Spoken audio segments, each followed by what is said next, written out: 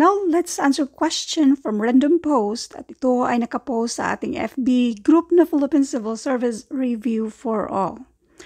So, dito tayo sa geometry. In the figure above, line M and N are parallel. So, itong linya ng to, M and N are parallel. What is the value of Z? Let's solve this in two ways. Solution number 1. Gawin natin itong line na to, diretso natin yan sa kabila. Diretso natin yan sa line M. While yung isa namang linya ay idiretso natin yan dito sa kabila, line N. Now, itong angle na to na 55. Ang kapareho niyan ay itong nandito sa kabila. Unahin muna natin itong nasa baba. So, itong triangle, di ba nakabuo tayo ng triangle na nasa baba. Linyahan natin yan siya. Kasi yung nasa labas, yan ay 120. Then, di ba, ang sabi ko, ang nandito ay 55 na yan, automatic. Kasi nga, pareho sila dito. So, since parallel sila, yung ka-line niya, ka-opposite niya dun sa kabila, pareho sila. So, therefore, this is, kung hindi yan siya klaro, sulat natin sa labas, 55 degrees.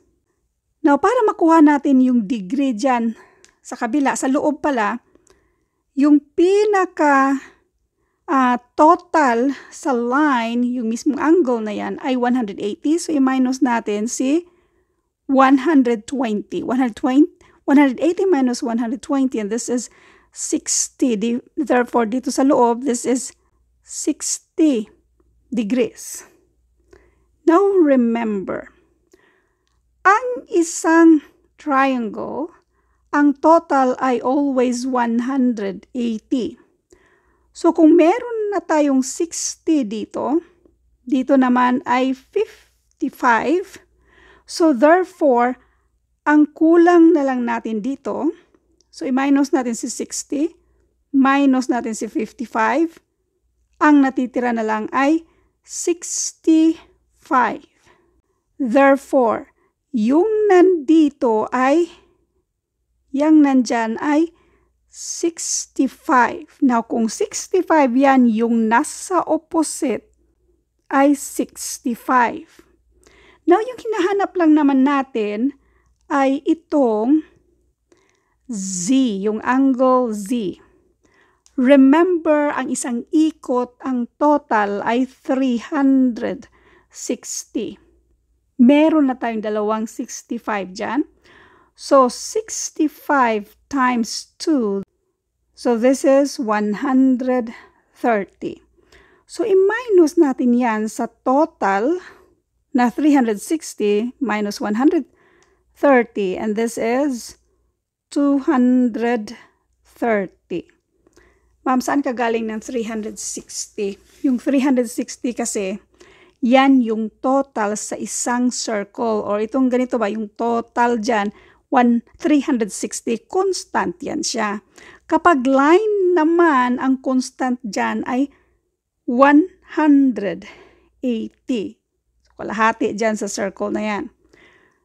So, ang natitira itong 230, i-divide natin yan. 230 divided by 2, this will give us 115. So, therefore, itong si Z, ang value ni Z ay 115. Dito naman sa kabila, yung corner dito ay 115. So, ang total dyan ay 360. Therefore, ang sagot dito ay letter B. Now, kung hindi gets itong solution number 1, dito tayo sa solution number 2. Anong gagawin natin sa solution number 2? Maglinya lang tayo dito ng isa. Okay. So, bali, bubuo tayo ng pentagon. Kasi ilang sides ito? 1, 2, 3, 4, 5. At meron yang 5 na mga angles, inner angle. Now, tandaan ito yung constant. Triangle. Yung triangle, 3 sides. Constant ang 180.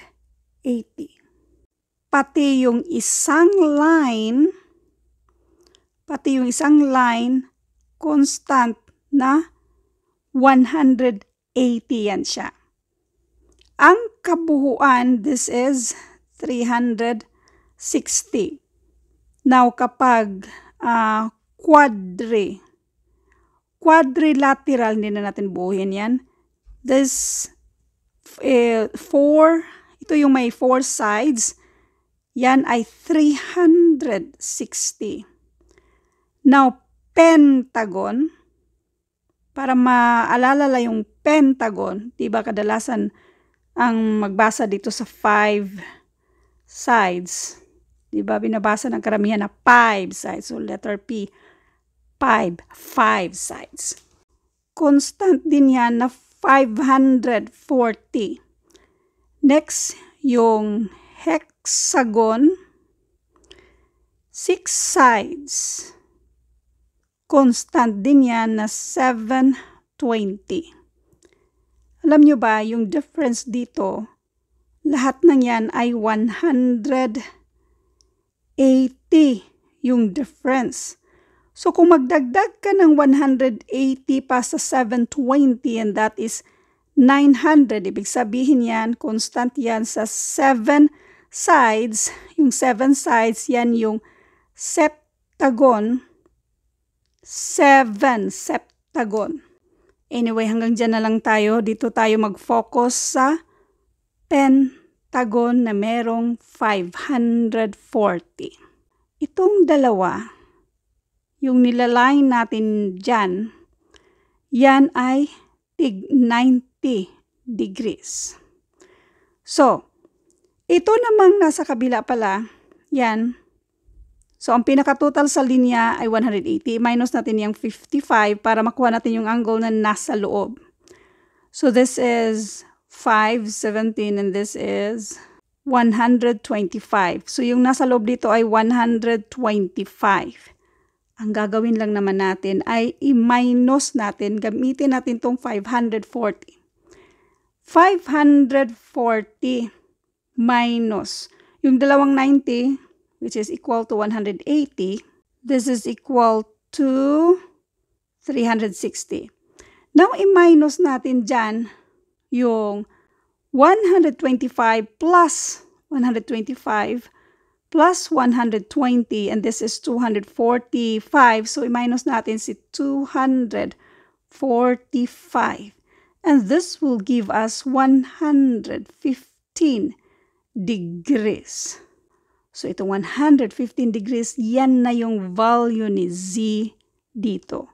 So, therefore, ang tamang sagot dito ay letter B. Thank you for watching, and I hope mayroon kayong natutunan sa videong ito. Thank you and God bless.